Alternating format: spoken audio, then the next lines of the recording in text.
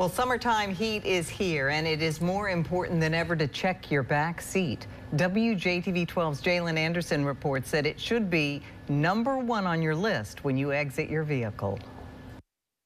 Temperatures can reach triple digits this summer, especially when you factor in the heat index. That's why you don't want to make a possible deadly mistake of leaving a child, loved one, or pet in a hot car. Temperatures in non-moving cars can be 15 to 20 degrees higher than a moving vehicle. Experts say that leaving reminders in the front seat can prevent a tragedy. Make sure you have a small toy that you can put in the front seat as a reminder for the driver when they get out of the vehicle. That way they'll remember that they need to get their kid out of the back seat.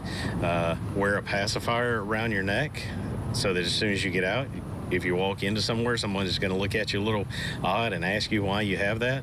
My favorite one, though, is take off your left shoe, put it in the back seat as soon as you get in the car. That way, when you step out, the first thing you're going to remember is your shoe and that you have a kid in the back seat. Leaving a car unattended with the AC blown does not cool the car as you may think. The car remains exposed to brutal heat outside, unlike when you are driving the vehicle. Experts warn even leaving a child in a running vehicle with AC can have detrimental effects. So it's definitely detrimental to small children, any kids actually. Temperatures in cars rise really quick. Any change in the ambient temperature within inside a vehicle can be really detrimental to a child really fast.